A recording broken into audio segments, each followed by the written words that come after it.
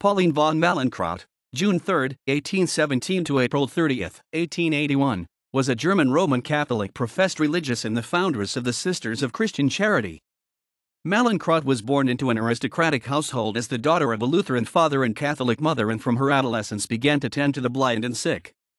This venture expanded into what became her religious order, which spread at a rapid pace. She herself traveled to a range of places to oversee the growth and development of her order.Her beatification cause opened in 1958, and she later was beatified on April 14, 1985,